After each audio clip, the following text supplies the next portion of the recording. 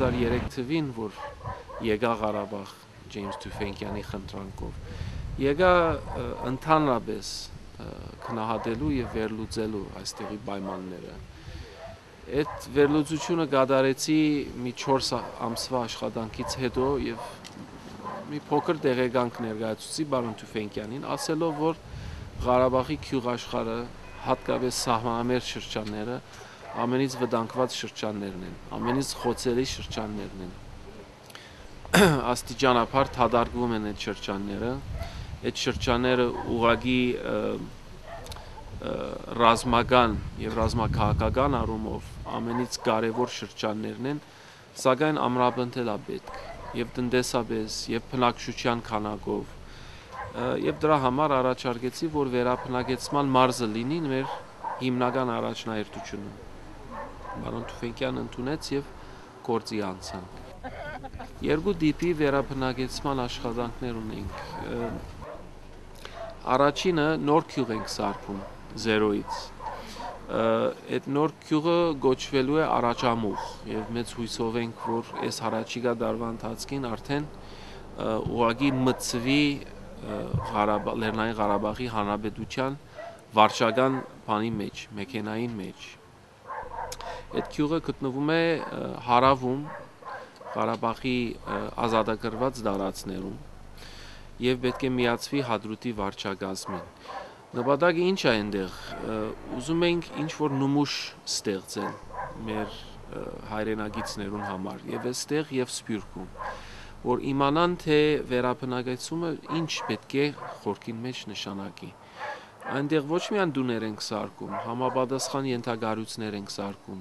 եւ փորձում ենք հնարավորություններ ստեղծել ապրուստի այդ ժողովրդին համար։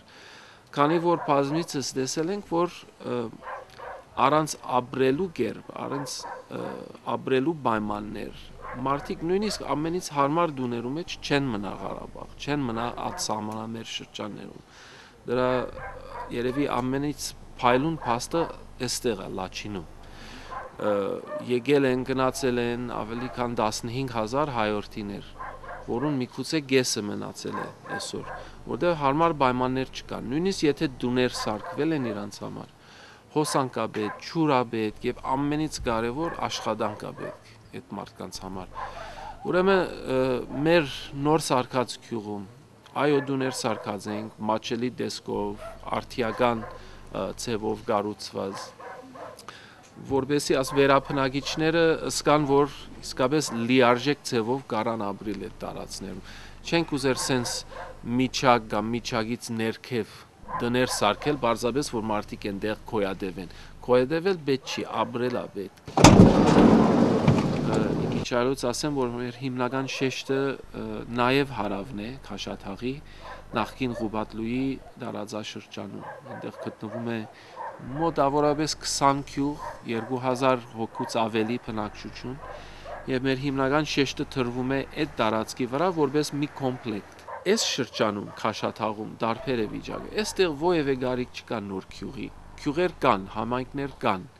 վատ վիճակում իհարկե, բայց գայացած որոշ չափով։ Այստեղ ուղղակի ամրապնդել է պետք, զարգացնել է պետք։ Նոր գյուղը որն է, երբ որ արդեն գիսականդ դուներ կան ներկա գյուղերում, արգա գյուղերում։ Դրա համար այստեղ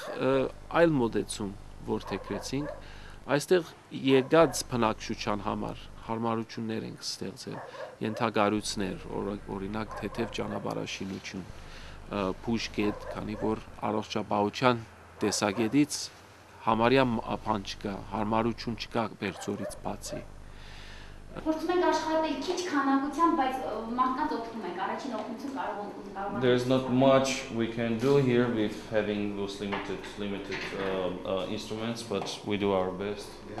to be supportive to the locals. Ալրաղաց, որովհետեւ տեղական ժողովուրդը կարենա աղալ իր հնցած ծորենը։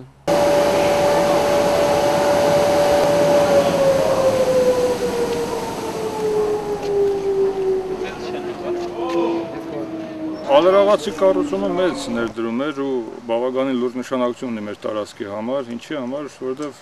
Առաջներում ալյուրի հայտայտումը, հացի հայտայտումը ակին դժվարություններ էր կապված տրանսպորտային եւ այլն, ասենք դրսից էր բերվում Բերձորից, Գորիսից, Ղապանից եւ այլն էլի։ Իսկ այսօր արդեն տարածքում կա կենտրոնացված է, ալրաղացը կա։ Ուրեմն Կովսականից, Միշնավանից սկսած մինչեւ մեր ամբողջ մեր այս հսկայական Քաշաթաղի շրջանից բերում են այստեղ, որտեղ որ ծորենց հանվում են։ Եվ միգուցե ամենից կարևորը խաղող այգի, մոտ 35 հեկտար խաղող այգի արդեն վերականգնել ենք, երևի ավելի կվերականգնենք եւ դա ուղղակի աշխատատեղ կստեղծե մոտ 50 հոգու համար արդեն եւ վաղ միսօր եկամուտ կստեղծե հիմնադրամին համար եկամուտ որ մենք բարդավորենք հետ ներդնելու մեր ծրագիրներում մեջ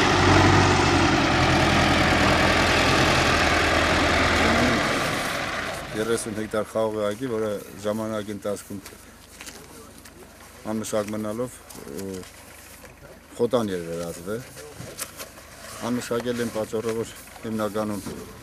բնակչությունը հնարավորություն չուներ վերականգնելու, մշակելու։ Հետևային սկսել ենք հենասյուների ամրացման, մետաղալարերի ցկման աշխատանքները։ Բերք երևի սպասվի հաջորդ տարի որոշ քանակությամբ, քանի որ խաղողի այգին շուտ բերք չտա, երրորդ, չորրորդ տարվա մեջ նոր կդառնա լրիվ բերքատու։ Հարևան գյուղում սկսված է մի տարի առաջ, այս տարի բերք են ստացել։ Հանձնել են հադրուտի գինու գործարանը։ Բայց ինչքան ես ծանոթ եմ ծրագրին, խոսք են տվել, որ գինու վերամշակման, խաղողի վերամշակման արտադրամաս կբացեն այստեղ, որը մեզ համար ավելի մեծ կարևորություն ունի, քան ստագիների վերամշակումը։ Քանի որ մենք Ինչքան եթե իրացման բազա ունենանք, իրացման տեղ ունենանք, բնական է որ գյուղացին ամեն ջանք գործադի իր հողը, իր այգին մշակելու։ Ցանկալի կլիներ որ նման արտադրամաս թեկուզ բանջարանային արտադրամասներ, վերամշակման արտադրամասներ շրջանում գոնե մի երկու տեղ էլի, որպեսզի լիարժեք մարդիկ աշխատեն, լիարժեք եկամուտ ստանային Ոտքի կանգներին, որից հետո այլևս չսպասեն, թե մեկը ինչ-որ մի բան պետք իրանց համար անի։ Այլ իրանք կարողանային իրանց աշխատանքով, իրանց քրդինքով ապրեին, ամրանային։ Այս բոլոր աշխատանքները շատ ծախսալից են, սա թեթև աշխատանք չի, ծանր աշխատանք է, հատկապես բանը շինարարական աշխատանքը։ Նկատի առնելով այս վերջին դարվա, երկու դարվա թանկացումները, շինանյութները ահավոր թանկացել են։ Դոլարի կուրսը ոնց ամենը իմանում են, աստիճանաբար իջնում է։ Մեր առաջվա ծախսած գումարները այսօր նույն արժեքը չունեն։ Եվ արդեն սկսում ենք մեր մորթին վրա թանկությունը շատ թանկ է դուներ սարքել, ենթակառույցներ սարքել մարդկանց համար։ Ուրեմն փնտրում ենք ելքեր, այլ ճարեր, որ կարանք նույն լավ հարմարությունները ստեղծել նվազ ծախսով։ Ուրեմն դրա համար մի փորձնական ծրագիր ստեղծեցինք այս տարի Քաշաթաղի հարավում, ուր փորձում ենք գավից սարքած դյուներ բանանել, հիմնել։ Այս տարի նորից ասում եմ փորձնական է ծրագիրը, փոքր նմուշը հիմա սարքում ենք, որ երևի տեսել եք, այս տարի մեր Այգեհովիտ գյուղի խաղող այգիներում գից սարքել ենք մի բահագադուն, շատ փոքր գավից, որ շատ աժան է նստում եւ սակայն ոչ միայն աժան է, էկոլոգիապես մաքուր տուներ են, ջերմությունը բահում են ծմերվա եղանակում, զովությունն են բահում ամրվա եղանակում. Felt that cob building was a good idea for Kashatagh. For some of the reasons are that, so you can see on the building, all the material we used has come from Aigehovit, from this local area. Clay, sand, water, straw. Even the blocks are from the buildings around the area here, so there's no cost to the people and all the material comes locally. Գիտեն ինչ բան է հողետուն, կավիստուն։ Հայը միտը չգիտի կավիստուն ինչ։ Չէ՞ որ նախկինում մենք նույն այդ ձևի տներ են պատրաստել, միգուցե տեխնիկական միջոցներ է, ձևերը ուրիշ եղել, բայց նույն բանը արվել էլի։ Ինքը ամերիկան տունն է սարքած 200 իր նկարների մեջ կա էլի գրքում։ Եթե դու այդ գիրքը նայես այդ տունը 1000 հատ քարից սարքած տուն չես փոխել։ Կավից է սարքած։ Եվ նաև կարևոր է որ այս ծրագիրը հիմա դեղական ռեսուրսներու եւ դեղական աշխատուժի վրա է հիմնվել։ Այսինքն հերագա շրջաններից շինարար բերելը անիմաստ բան է։ Դեղական բնակչության վրա garanք հենվել եւ ինչ որ ցեվով իրենց սովորեցնել ոնց խարքել է տուները։ Վաղ չեմ իսօր միգուցե այդ բնակչությունը բանի վերածվի, մի մնայուն շինարարական բրիգադի վերածվի եւ դա շատ մեծ նշանակություն կունենա ոչ միայն բանի առումով, շինարարական առումով, բարոյական առումով, այդ ժողովուրդը մի քիչ ավելի կարող է սկալ դեր իր հողին,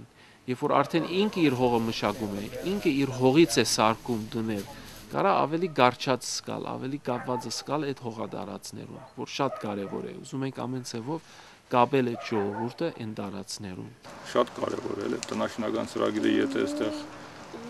ասենք իր հիմքերը գտնի զարգանա շատ կարևոր է։ Ես շատ լուրջ եմ վերաբերվում այդ հարցին, որտեղ վերջիվերջո մարդ ուզում է ապրի նորմալ տան։ Այդ ծրագիրը եթե այստեղ կայանա զարգանա, իհարկե։ Նույնիսկ բավականին, ասենք, ռազմավարական նշանակություն կունենա այդ ծրագիրը։ Այս մարդիկ կիսա հիասթափված չեն լինել, ուշադրության կենտրոնում կլինեն։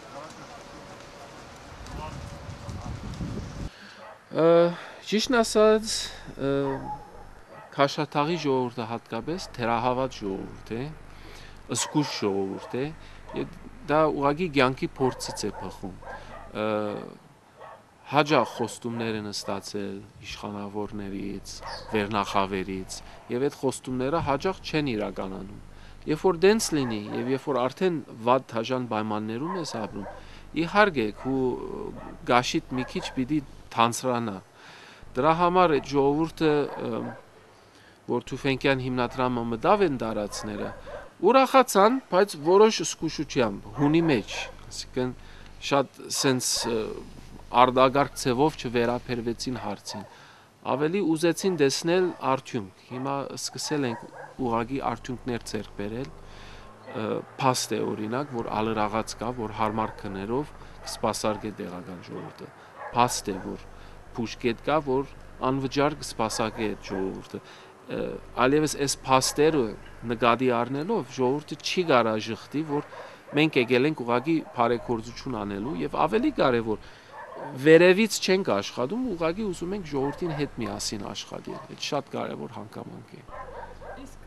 Շնորհակալություն մեր ամբողջ ոչ թե գյուղի, այլ ամբողջ տարածաշրջանի համար, որտեղ դուք մեծ գործ եք կատարում մեր տարածքի համար։ Եթե մարդը 8 տարի առանց լույս տեղ ապրում, առանց խմելու ջրի,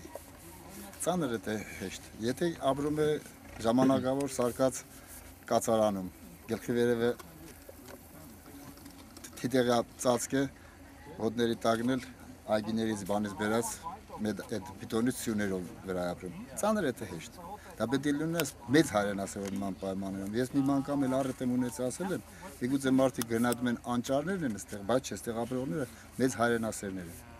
Այս երկիրը հիմնված է այդպես մարդկանց վրա։ We have a team of local people that work with us. There's six local men, the mayor from Igahovid and 5 others, and they're working every day. But also other people have been very helpful, like the mill have lent us their truck to bring clay and sand to the site here and up the hill. And all the locals, their wives are cooking food for us, and so the hospitality has been fantastic, and we're being well looked after, and people come up for a look, just to see how progress is going, that kind of thing. So yeah, the locals have been great, and we're all friends already, so that's good. Tufenkian հիմնադրամի ռեսուրսները քիչ չեն, սակայն միլիարդներ աբետ, որբեսի այդ սահմանամերձ շրջանները իսկապես ծաղկին։ Եվ ասեմ, Tufenkian հիմնադրամի առաքելությունը, եթե կարամ ասել, ինչա, ոչ որբեսի ամեն ինչ ինքը փրկի, ասենց հերոսի նման, ուզում ենք ավելի ճիշտ, ասենց փոքր սեղմեր ցանել, կուտեր ցանել, որբեսի վաղը ծրագիրներ ծաղկին եւ ինքնափավ դառնան, ինքնուրույն դառնան, եւ միգուցե ավելի կարեւոր, այլ սփյուռքահայ գազམ་ագերբություններու ցույց տալ ճանապարհը, թե ոնց պետք է ստացվի կամ վերապնակեցումը, կամ մարդասիրական աշխատանքը, կամ, որբեսի հետո մեր փոքր ներդրումները կարենան իրենց կրկնապատիկը ստեղծել ուրիշներու ճիկերով, ուրիշներու չանկերով։